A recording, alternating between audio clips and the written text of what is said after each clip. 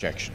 Madam Speaker, I rise today in support of the fiscal year 2010 Military Construction and Veterans Affairs Appropriations Bill, and I thank Chairman Edwards and Ranking Member Wamp for their work in crafting this legislation.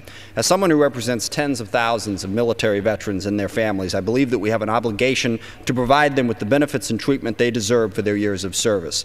This legislation accomplishes that by providing $109 billion for the Department of Veterans Affairs, a $14.5 billion increase over '09 when not factoring stimulus or supplemental funding. It is estimated that the VA will treat more than 6.1 million patients in 2010, including more than 419,000 veterans of Iraq and Afghanistan. To meet this demand, the bill provides important funding for mental health programs, assistance to homeless veterans, and to improve access for veterans in rural areas.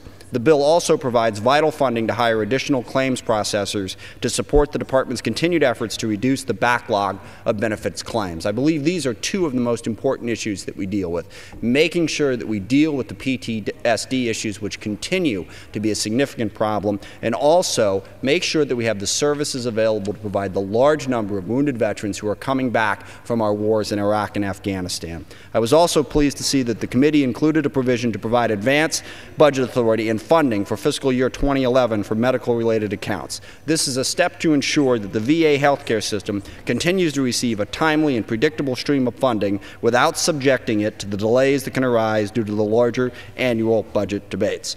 Again, I thank the Chairman and Ranking Member for their work on this important legislation and urge my colleagues to support its passage. I yield back the balance of my time. The gentleman has expired. Gentleman from Texas, what purpose do you rise?